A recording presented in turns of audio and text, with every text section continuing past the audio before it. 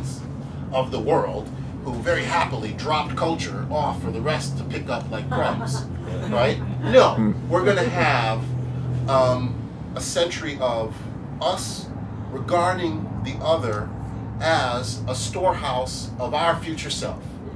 And we will engage that other so we can learn how to be our best person, right? And we'll do what we're already doing, right? We'll share our cultures. And we'll bring into being something else that we don't know what it's going to be yet. But it's going to be inspiring and great. Right? Because it's going to be new, but it's going to be the best of us. Right? We're going to share the best of us. Because this is the idea of culture that Matthew Arnold, that's the name I was thinking of. Matthew Arnold had that culture was all that was sweetness and light. You know, all that was beautiful and uplifting. Right? And Du Bois, he drank that Kool-Aid. He was drunk on that Kool-Aid, right? And he thought, you know, people are wonderful, but not all of us.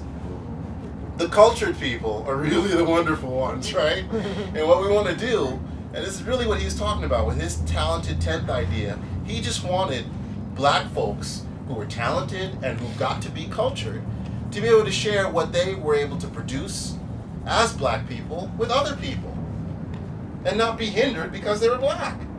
And if we can introduce a world where that's really happening, wow! That would be awesome, man! To be co-workers in the kingdom of culture. Okay? That was Du Bois's line from Souls of Black Folk. Right? Get past race as domination. Right? And get to race as different parts of the human family. Where we get to intermingle and get all lost in each other. If we transcend race, it's going to be because we're so intertwined that no one can pick out their race out of the mosaic that each person is. Right? So we'll transcend it without playing these games of, I don't see it. You know? Right? Okay. So the last piece I have to get on now is the narrative of justice. Okay? So I hope I've touched on this already. We started with Aristotle and ethics and wanting to achieve our good. And justice is a virtue. And it was one of the virtues you had to collect in order for you to be happy. We went to the modern age where morality became the focus. And when morality is the focus, you can't really call yourself just unless you contribute to a moral order. Okay? And so this moral order speaks to the prominence of morality, the priority of morality.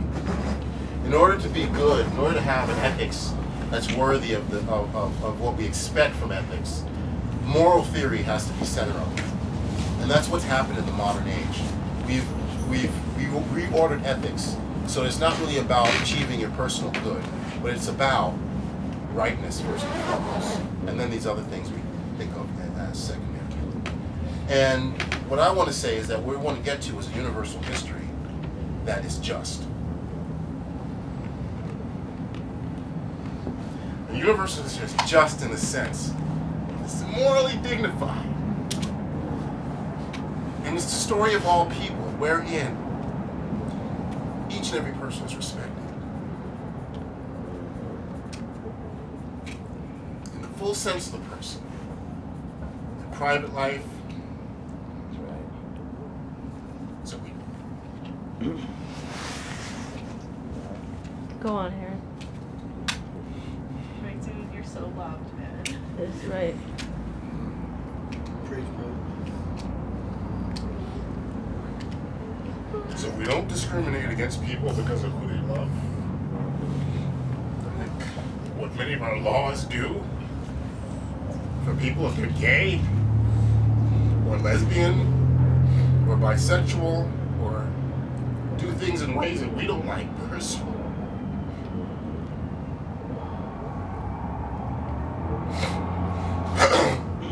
People love each other.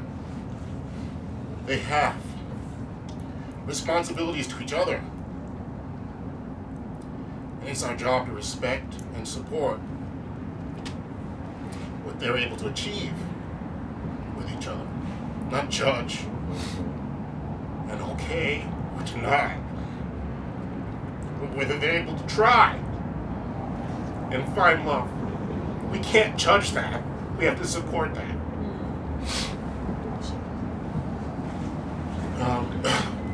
We have to respect people in who they choose to love and how they choose to contribute to our social good and what they are as creatures of God.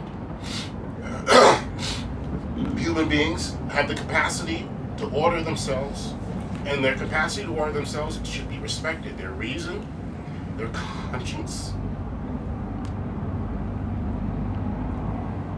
and their personal integrity. Sorry, my voice is weak because of this cold and I'm all emotionally broken up. So, people ought to be respected in terms of their capacity to reason, their capacity to suffer. So we should respect their feelings, we should respect their minds. And I think this is important theoretically for me because this captures these two modern theories about what morality is. Kant emphasizes respect, reason, and its power to grasp the moral law.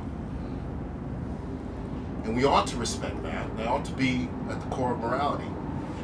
And we also, via the utilitarians and consequentialists, and the idea that you produce consequences that are good, is that you respect people's feelings, you respect the fact that they suffer and that they could experience pleasure and happiness.